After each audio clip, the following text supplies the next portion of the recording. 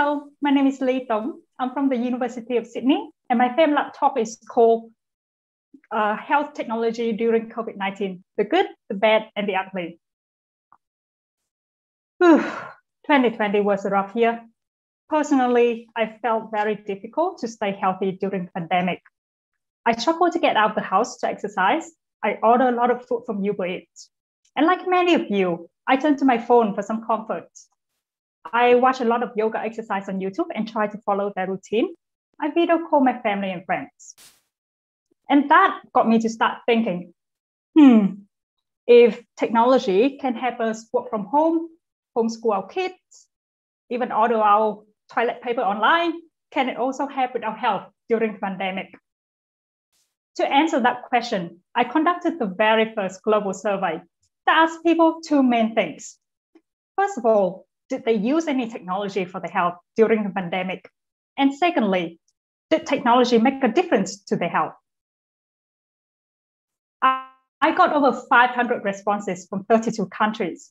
Now, to my first question, did people actually use technology? Turns out, technology was very popular during the pandemic. 60% mentioned that they use a mobile app, and 38% mentioned that they use a fitness tracker for their health. The most common reason that people use this technology were to stay active, to connect with other people, and to manage their mental health. For example, someone mentioned that because they couldn't go to the gym, they joined a live exercise class via Zoom. Another person mentioned that they use meditation apps to help with stress management. Now on to my second question. Did technology actually make a difference to people's health? Turns out it did benefit people.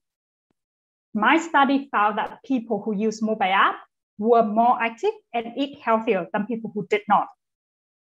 Now, this finding is very important. During the pandemic, the healthcare system is under massive stress. My study shows that technologies such as mobile apps can help people and deliver healthcare support remotely, and therefore should be integrated as part of the healthcare system. For example, if you're struggling to stay active and you go to your GP, they might be able to prescribe you a mobile app to help with that. Now, as we move into a post-COVID world, my next plan is to investigate how technology can be integrated as part of the healthcare system so that everyone can benefit and lead a healthier and happier life. Thank you.